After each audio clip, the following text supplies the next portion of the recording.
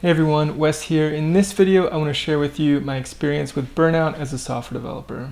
So I want to talk a little bit about burnout in software development, but I'd also like to share with you some of the ways that I've dealt with burnout when I've felt just totally unmotivated to continue working on the projects that I was working on. So I can really only speak from my own experience here, as well as perhaps from the experience of my friends or colleagues who have shared their own experiences with burnout with me. But for me, the times that I've felt burned out have really resulted from two different causes. The first cause, I think, is probably the most common, and it's really the most obvious, and it's just being overworked. But I think in order to understand what it means to be overworked as a software developer, we need to think about what it means to work as a software developer in the first place. And if you think about it, all of the work that we do in software development is completely cognitive in nature. So we essentially open up the laptop and we read, write, and talk with other developers about code for our entire careers. Typically, we're given some type of problem that can be solved using some type of software, and our job is to conceive of and implement the systems that can manifest themselves as applications that can solve these problems in the real world. And by problems here, I just mean problems in the broadest sense. We might be doing game development, for instance. But the point being that our work takes place really almost entirely in our own heads. And I'm not sure that everyone will agree with me about this, but I think that part of the real meaning that we get from the work that we do as human beings is in part tied to the physical activity that typically accompanies work that we do as humans. And in software development, there's just simply no physical activity in the work that we do. And I say this because if I think back about the types of activities that I enjoy doing that have a physical aspect to them, so things like working in the garden or hiking, or just even thinking about days where I've moved and I've had to move all of my stuff from one apartment to another, there's a certain type of satisfaction that comes in completing those types of tasks that really seems to be tied to the feedback that my body gives me saying that you've done some work, you've completed something, and that really small amount of physical exhaustion that accompanies that type of work, I really think is tied to the satisfaction that we get from completing it. And in software development, we never have that feedback. Furthermore, if you're anything like me, then you actually really enjoy solving problems with software and imagining systems and architecting them and seeing them manifest in the software that you build. And since it's such engaging work and such interesting work, it's really easy to spend hours at a time without looking away from the computer. We never really get that feedback from our body that we are feeling exhausted. And so I know in my case anyway, it's definitely easy to spend all day on an interesting problem involving software without even really noticing the time go by. And then what happens is you do step away, but then you find yourself thinking about the problem as you drift off to sleep. And it's also often something that you think about as soon as you wake up, trying to remember what you had worked on and where you had left off and where you're going to pick up the next day.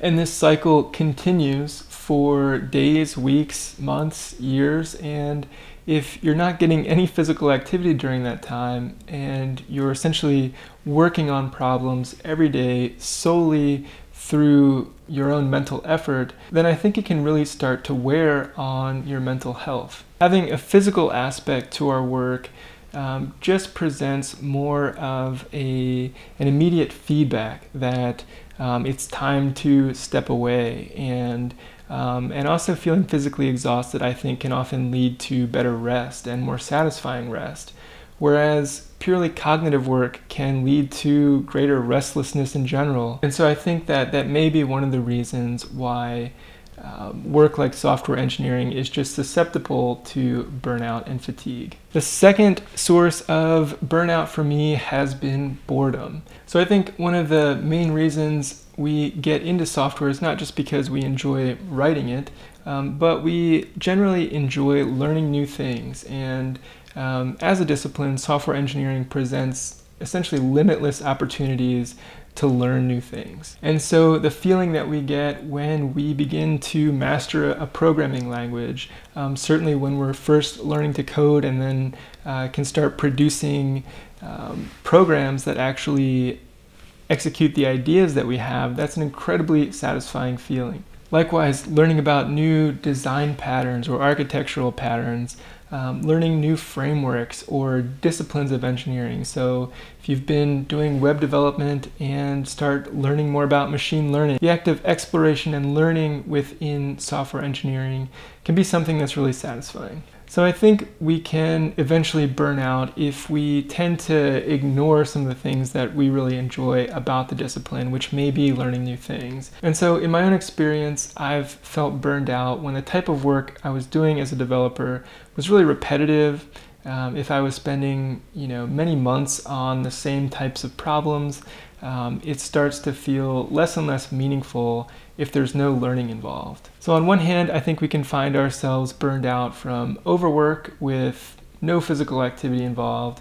And on the other hand, we can find ourselves burned out if we find ourselves in situations where we're simply not learning new things and we're suffering from boredom in the work that we're doing. So now I want to share a few different things that have really helped me work through these periods where I've been feeling burned out. The first thing for me is just finding ways to incorporate more physical activity into my life. I don't think that it's really healthy for anyone to sit in front of a computer screen for as long as we really do as software engineers. One of the most important things for myself is really making time to get more physical activity. I think that there's really nothing like physical activity to help clear your mind. Personally, I really love being outside and finding new trails to hike, and really there's nothing like being outside for me that really helps make me feel refreshed. The next thing I think that is super important in dealing with burnout, either from overwork or from boredom, is finding things away from the computer that you find engaging, whether it's reading literature or painting or doing pottery or doing sports, whatever it is. I think it's really important to have another side to your life that doesn't involve computing. As much as I really love software development, I still feel that it's a completely unnatural activity, and there's just so much more to experience in life than anything you can do on a computer. One of the things that really getting into some other hobby has helped in my case is, I think, just using other parts of your brain that you don't typically use throughout your career in engineering. So if I am spending time making a painting, then I tend to be using completely different parts of my brain and different types of thinking, different senses than I do when I'm sitting in front of a computer all day. And the third thing that I'll mention here is something that's really helped me with burnout, but that's also helped me just mentally and emotionally, which is practicing mindfulness. Being present in the moment and bringing your attention to your experiences in the present moment is also something that's really difficult to do when you're programming. When you're programming, you tend not to think of your body. I certainly don't. I'm really just focused on the thing that I'm building or the problem that I'm trying to solve.